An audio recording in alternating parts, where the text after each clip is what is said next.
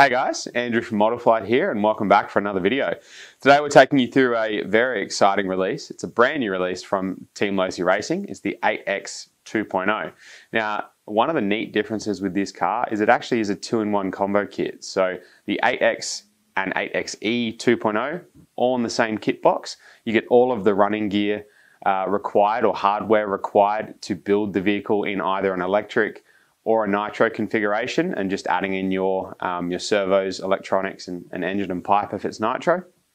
But that's a really neat thing for the end user. You're getting a car that has a lot of added value. You've got parts for both versions. If you're like me and you run electric and nitro, then you get some spares for each of those configurations. So you get spare clutch, spare engine mounts, spare fuel tank, spare pipe hanger for the nitro side, and for your EP side you're going to get a spare radio tray, you're going to get a spare battery mount, a motor mount, and some other hardware. So pretty neat for those guys who are running two cars.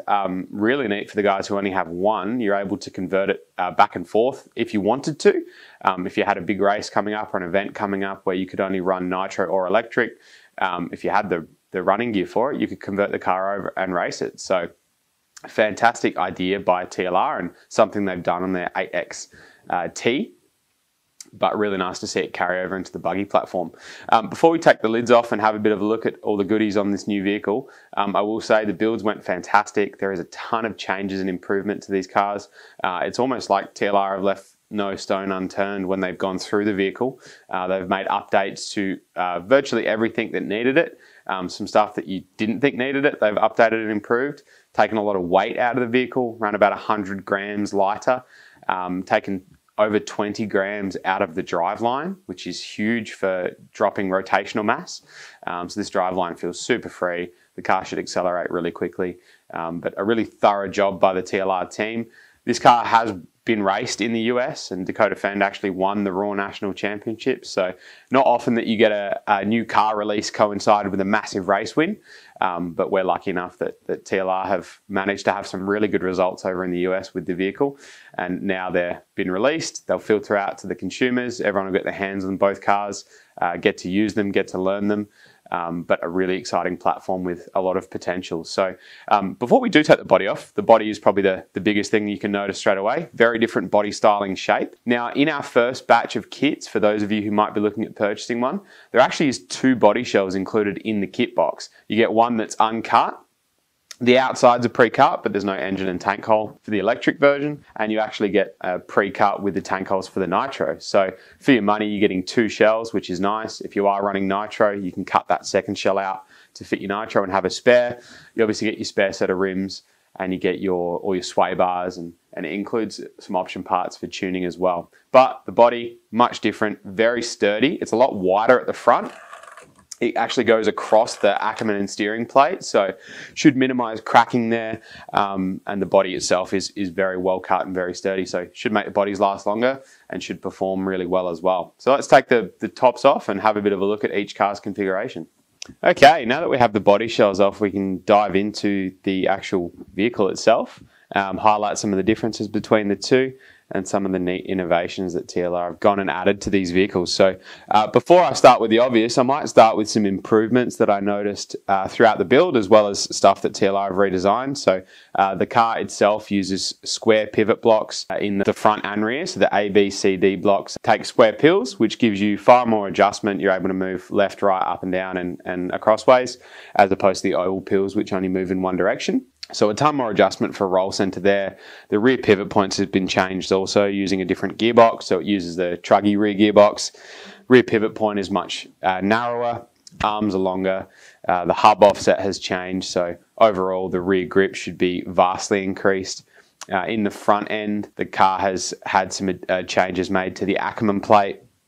The width of the steering posts, the Ackerman plate itself is redesigned. The arms have been redesigned to be a little bit more beefier with like a truss style system. The front shock tower is lower. The front shock is shorter. So there is a ton of change in these vehicles, all for the better. So all for improvements, but really, really fantastic to see the effort TLR have put in to release a vehicle in both versions that has been so well thought through. We'll start with the EP. So complete redesign of the center chassis. As you can see, if you have an 8X electric right now, you'll notice the layout looks nothing like what you currently have. So they've got a nice receiver box up front. This is a little bit smaller, screw lid, and it's actually one piece with the servo mount. So that all screws into the chassis together. Nice and neat for the wiring. Goes underneath this floating mount and up into the receiver box. ESC is up the front now instead of being down the back like on the previous car. And the motor's still in a very similar spot, but using a different motor mount, using the truggy style motor mount, which slides in and out. So no more clamping O-ring style mount, which I think is really nice and a little bit easier for removal and maintenance. On the battery side of things, the battery tray itself is molded into the side guard. The battery sits, I think it's about 10 millimeters lower on the chassis versus the previous vehicle. It also gives you the option to run a 2-cell shorty. So this car will take a full 4-cell pack, just like the 8X did. So if you have those, don't sweat, you can still run them. But it does give you the option to run these shorties, which lower the center of gravity, also lower the weight. And when you compare both the vehicles ready to run, they're very, very similar in weight, within about 60 grams. So normally there's a far bigger disparity in weight between the e-buggy and the Nitro. This time, very, very close in weight. So I've got the setup with the Spectrum Smart 6300 milliamp shorties. They fit in really nice. Using the Spectrum radio gear as well and a Hobbywing system. So 6290 servo, SR315 receiver with my DX5 Pro. And that's the EP ready to go. Now, moving across to the Nitro. Again, a lot of this will look quite similar in the center. Almost all of it has been redesigned. So it's a new battery box, new servo mount, new center diff mount and servo mount as well. So easier to get in and out of the center diff, 4 screws and that's out. The servo stays in the car when you pull the center diff out now. It doesn't come with that carbon plate that we used to run. They've made modifications to the rear radio box so that everything sits nice and flush. You even get a nice little blanking plate in the back there for the switch if you're not running a switch. Redesigned tank, again, all of the geometry stuff between the two cars is the same. So different bell cranks, shock towers, pills, etc. Car is much wider. You may notice that as well. So much wider vehicle, and the balance is really, really nice on this. So overall, 2 fantastic builds. Very excited to actually get these out on track. It's great to see the options you get out of the box. This is the same chassis, left and right. So one's fitted with the EP stuff, one's fitted with the Nitro, and you get both of these options in the kit box. Thanks for joining us again today, guys, for a pretty cool video taking you through a look at the brand new TLR 8X 2.0 kits.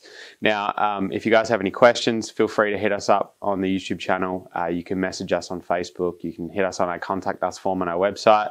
If you have any questions about the builds, the running gear we used, all the running gear in both of these vehicles is stuff that we sell. So whether you go electric and you use a Spectrum setup with a Hobbywing ESC and motor, or you want to go Nitro, we have the OS engines, Spectrum servo, Spectrum receiver, Dynamite receiver packs. So we got everything in stock to build these cars in either variation. Hopefully you racers get them in your hands, get them on track, get some great results. And if you have any questions or want to know anything further, please let us know. As always, like, subscribe, share this video if it's been helpful and you've enjoyed it, and we'll see you next time.